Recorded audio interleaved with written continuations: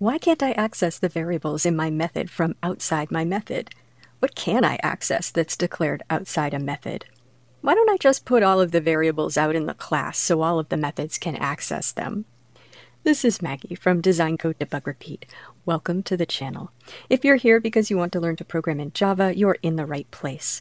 This is the 29th video in the Introductory Programming in Java full course and the 4th video of Lesson 5, Static Methods in Java. We've looked at static methods generally and talked about parameters and return values. Today we're going to talk about scope, which should answer some questions about why we need parameters and return values. Let's get right into it. We should begin with a few definitions. My definitions are going to be simplified from the Java language specification, which I'll include as a link in the description of this video.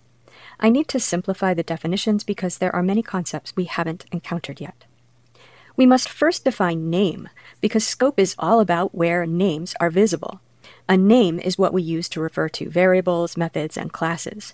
So, for example, when you define a variable int number, number is the name that you will use to refer to that variable. Or when we import java.util.scanner, we're importing the name of the scanner class so we can use it in our program. When we define a method with public static double average spending, then average spending is the name we use when we want to invoke that method. Those are names. You probably already knew that. So then, scope is the region of the program where we can access a variable, method, or class by using its name. So, is the name you're using associated with something, code, or a value where you're using it? Names are declared. We declare variables by giving the type and then the variable name, and we declare classes with the word class. We declare methods with visibility specifiers, the return type, the name, the parameter list, and then the body.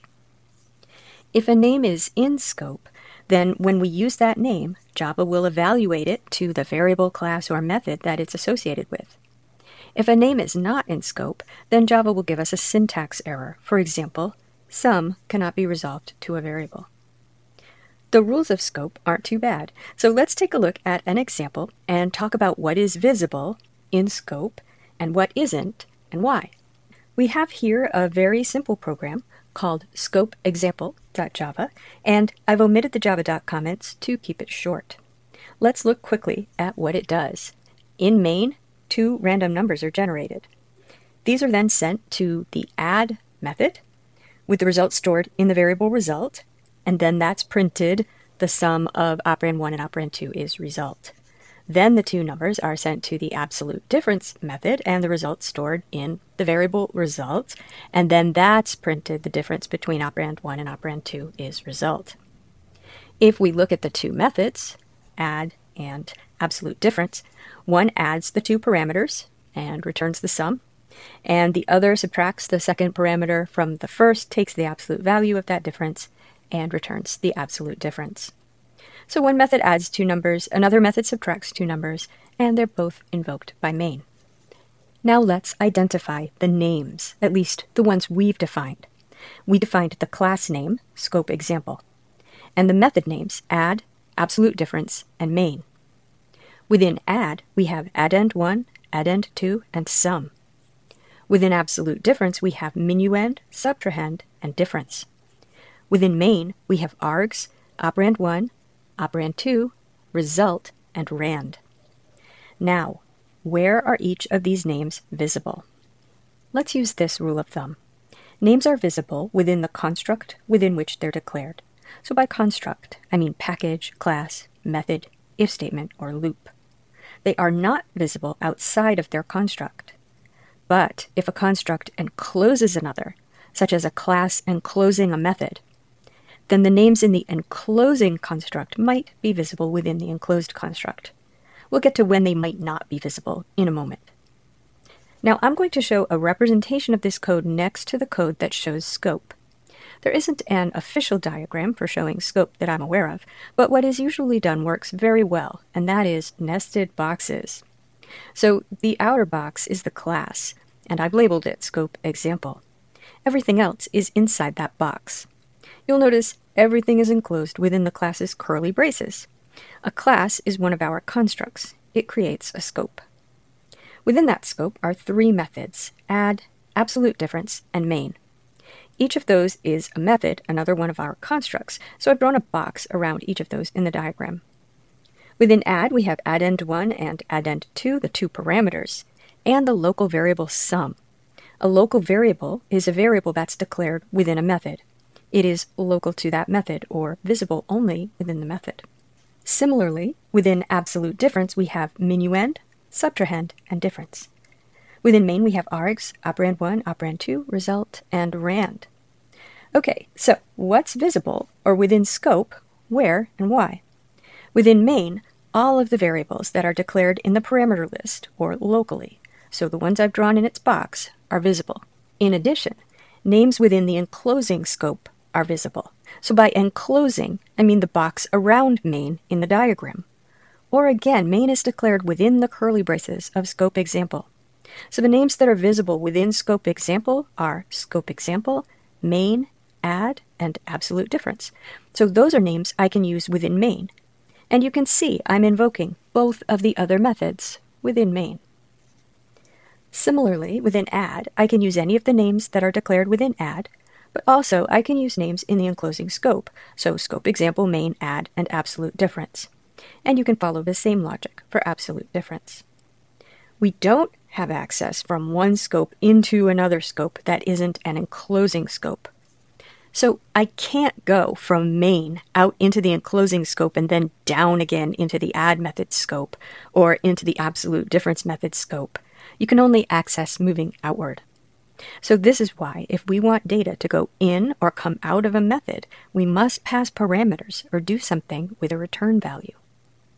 Now, I want to add just another level of scope because in Java, conditional statements and loops also have their own scope. So I want to show you that in the code and in a diagram. So instead of generating one set of random numbers and adding and subtracting them, I'll do it 3 times by wrapping a for loop around the code in main.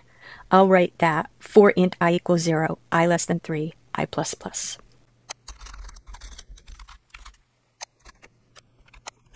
Because I is declared in the loop header, which is one of our scope constructs, it's part of the loop. In my diagram, I show this scope within the main scope. Within this loop, I have access to I. I can also access any variables in the nesting scope, which is main's scope, so operand 1, operand 2, result, and args. And I am accessing those. I'm assigning into them, passing some as parameters, and printing them. Within the if statement, I also have access to the scope 2 levels out, which means I have access to the names add and absolute difference, which is how I can invoke those methods. But if I try to access I outside of the for loop, I'll try to assign a value to it after the loop. Java tells me I cannot be resolved to a variable. This is the message you'll get if you type the name of your variable wrong or if it's out of scope. Notice if I try to access difference, which is in the absolute difference method and out of scope in main, I'll get the same error. All right, now let's return to the might. I said if a construct encloses another, such as a class enclosing a method, then the names in the enclosing construct might be visible within the enclosed construct. And they are. We can see that.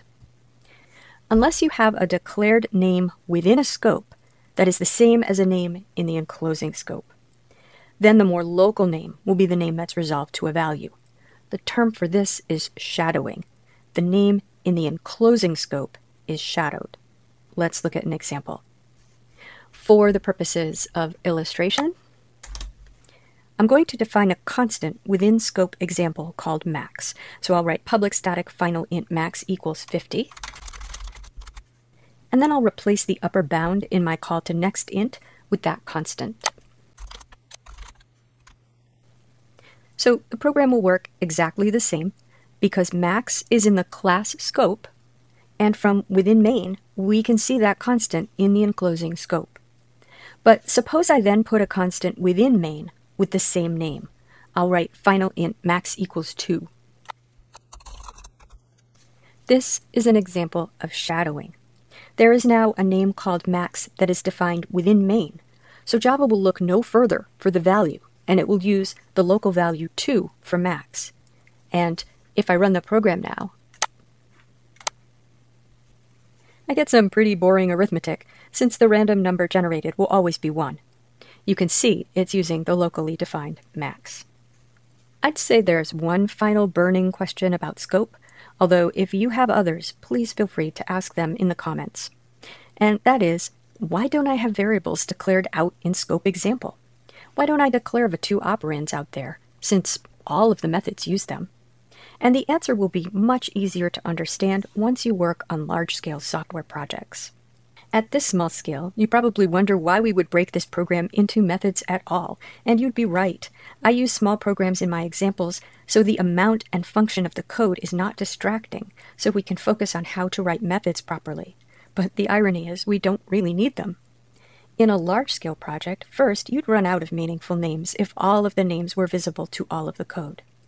Second, you'd likely lose track of what those names were. Remember that most software is written by many people over time. If all the names are in the enclosing scope, how do you know if the variables hold the data you think they hold? Imagine if add wrote its answer into a variable called result in the class scope, and the person writing main believed result held the answer to the addition, but somewhere else in the program, somebody called the absolute difference method, and it also wrote its answer into result. Depending on the application, that could be bad, or seriously bad, or absolutely catastrophic. The parameter lists and return values mean that each method is given exactly what it needs to do its job, and can't modify data unexpectedly. And it means we have documentation of exactly which methods might modify which data. I hope that now scope makes sense, and you have even more of an understanding of why we break programs into methods with access to limited data. I have included an auto-graded exercise with a link in the description of this video that allows you to identify what variables are in and out of scope in the scope example program, and the program has been uploaded to my GitHub repository with a link in the description. When you're feeling confident with the concepts in this video, you are ready to move on. As always, have fun and keep coding.